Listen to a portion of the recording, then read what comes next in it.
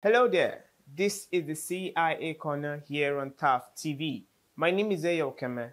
Okay, today we'll be addressing the fiscal transparency as brought to us by the Open Budget Survey, that is the OBS, the only body that is responsible for analyzing budget and transparency in a country.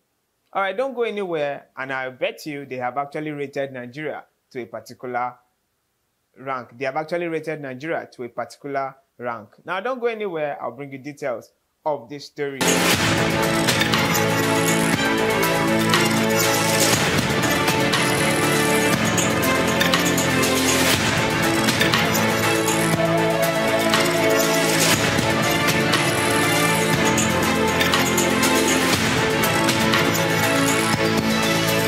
Story properly. Now, the Open Budget Survey, like I told you earlier, have carried out a fiscal transparency and ranking on our dearest nation, Nigeria.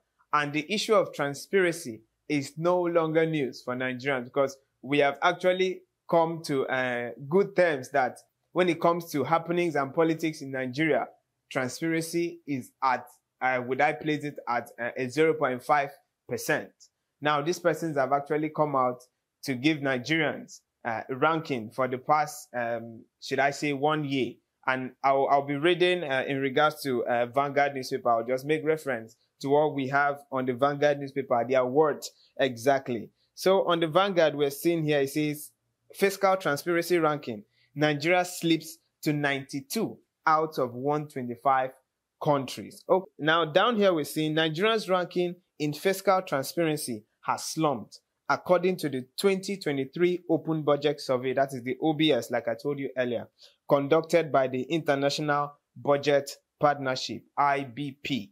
Okay, now these persons have come out to say that the country scored a dismal of 31 out of 100% transparency. Like Nigeria actually scored 31% out of 100% when it comes to transparency. That's to show you, would I say, how bad our country has actually gotten to. We have come to understand that over time now, the issue of our government being transparent to the people. Okay, let's take it from this angle. We know that we live, just like I said earlier, we live in a democratic nation, in quotes, but the rules of democracy are not being played out. Because like we know in definitions, like the elementary definitions of democracy, democracy has to do with the people first. It has to do with the people. So anytime you're carrying out something in a democratic society and the people are not being involved, there is always need to carry out questions. I know of late now, most Nigerians are not aware that these OBS bodies are actually watching. These OBS bodies are actually responsible for carrying out surveys on budgeting, most especially, and public participation. And these guys have come out to tell us that, see, our country is currently rating 31% over 100. That is a very poor score. Now, from what they said, as at 2021, as at 2021, we were at 45%, which was very bad. But currently now, we are at 31%. That's to show you that our government has not been transparent enough. That's to show you that our government has not been transparent enough for the past 2 years now and still counting.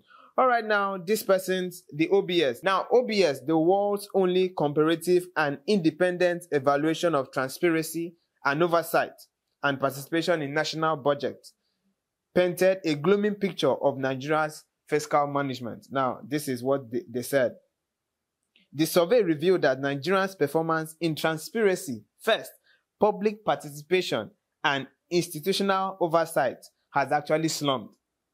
Trailing countries such as the survey revealed that Nigeria's performance in transparency, public participation, and institutional oversight has actually dropped compared to what we have in other countries like Benin, Sierra Leone, and the likes. Now, the Nigerians' disappointing showing was attributed to government's failure to publish in one-year report and mid-year review online and adopt innovative public participation. Now, these guys are telling us, the OBS bodies, they are telling us that the more reason why Nigeria actually dropped to 31%, fiscal transparency has to do that.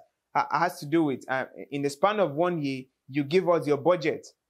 You get to post your budget online, and these guys will carry out analysis. Now, these guys are telling us more reasons why Nigeria actually dropped to 31% and 92nd position in out of 125 nations of the world is that Nigerian government refused to actually show out their budget online so they could carry out analysis. That's to show that it doesn't just end here in our nation, our government trying to play us politics and political games alone. They have actually carried this out to an outside body, that this is an external body actually lamenting that they refuse to carry out this fiscal transparency report and how they run their budget for the space of 1 year. And that is why we have actually dropped to 31% over 100. Now, let's look at the issue of public participation. Of late now, based on, as a result of this, our government not being transparent in the things of governance, in the things that has to do with the people, most Nigerians, I could boldly say 80% of Nigerians, especially youth, are not interested in political talks.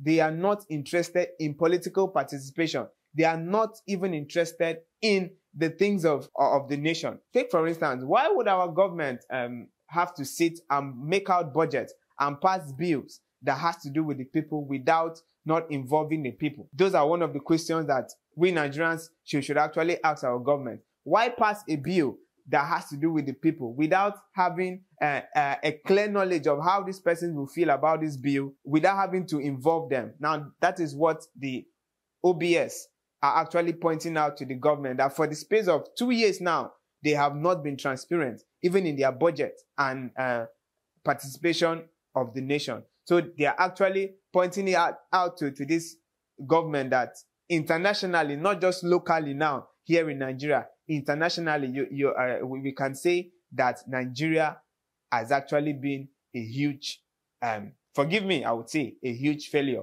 So I'll also cast our minds back to the very first time our government, our governance in quotes, actually tried to be transparent. This was, we could still remember the issue of beavers during the days of our election, where they told us that this election will be free and fair and very transparent, that the results will be displayed online. And those were one of the reasons why most Nigerians were so involved in this particular election that ended.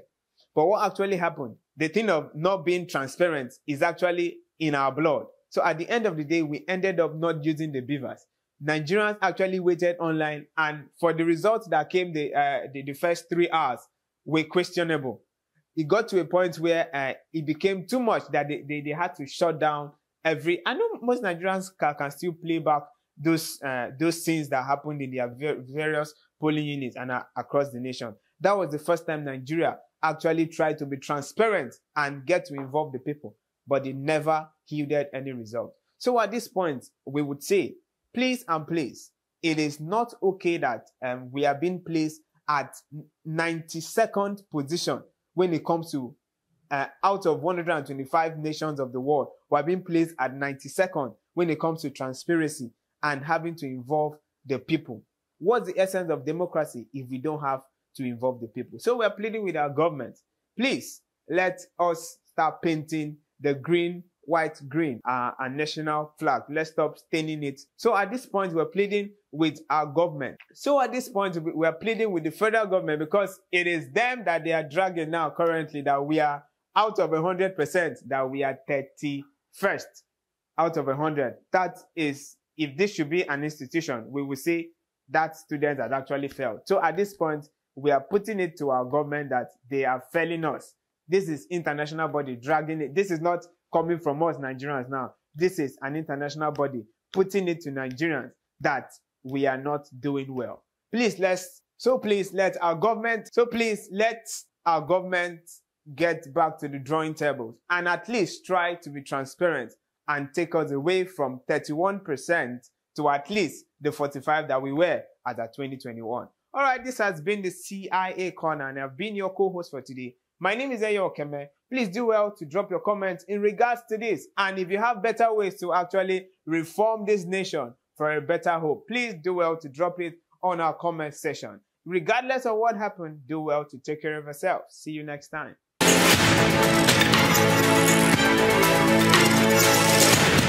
you.